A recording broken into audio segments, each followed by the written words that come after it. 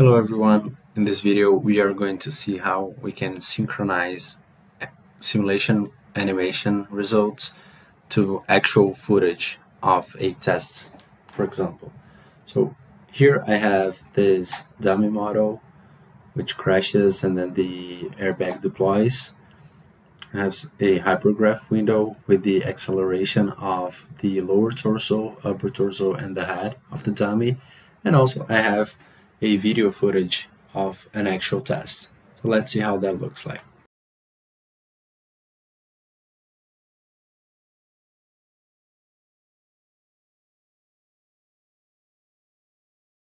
We have the video already synchronized, but how do you get this to work? Well, let's start by creating a new page, which we can also call that linear acceleration.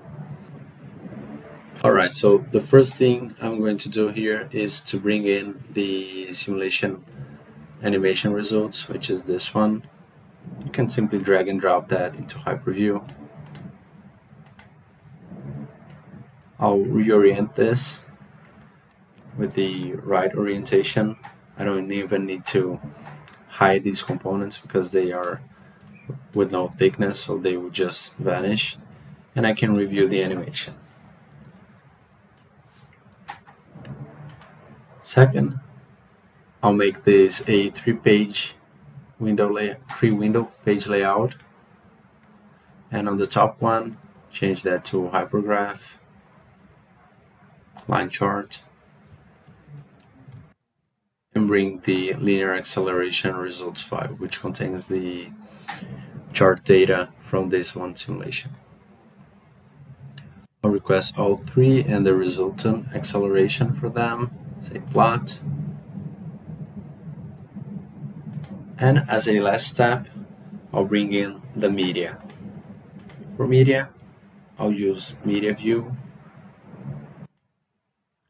Now that it's loaded, I can import new files by clicking on the folder icon, or simply, just like we did for the other ones, dragging the video file.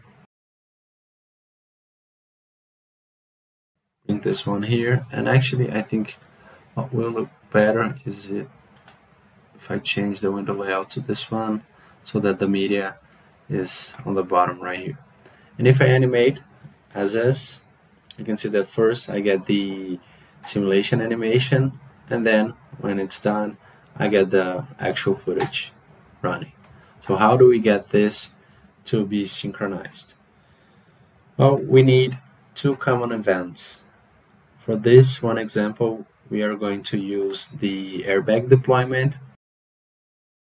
The first event will be the airbag deployment, and the second one will be when the dummy bounces off the airbag.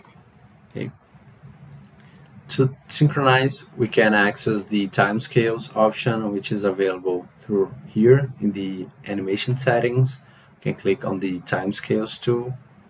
We'll bring up the synchronize window animation, or from the tools menu I have synchronize animation. It doesn't actually matter which one you trigger the tool from. Okay.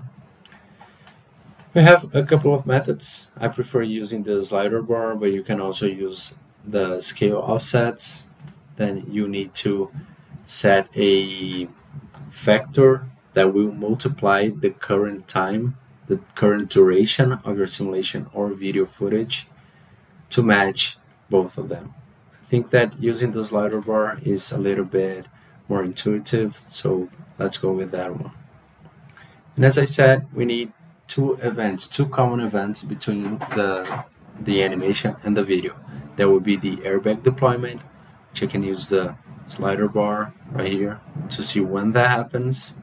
So when I approach current time 1.013 and I skip frame by frame by clicking on this icon, I can see that from 0.17 and then 0.18, that's when the airbag deploys. So this will be my event A, or time A, for both window 1 and 2, which is the simulation animation and its graph. So I'll lock time A for both of them. And now I need the equivalent event for the video. So I'll just slide that up here and see when the airbag deployment happens for the AVI file. I can see that it happens somewhere around this point. Let me go back frame by frame, and I see that airbag has not been deployed yet.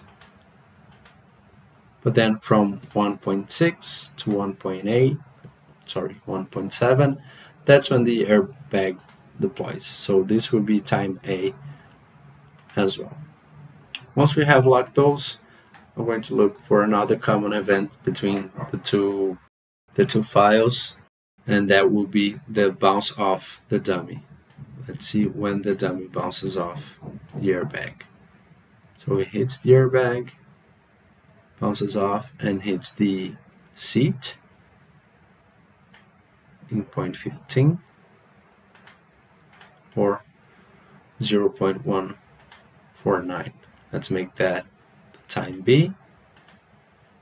And for the video, we just have to slide it, see when it hits, and then the first bounce off, and the seat is propelled backwards, and this will be our time B. Once I do that and I hit apply, I can reset to the start, and when I play it, then they are synchronized.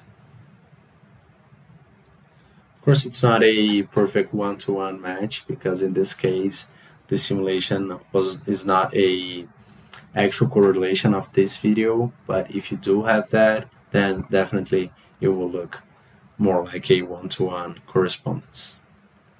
Okay. Thank you for watching. See you on the next one.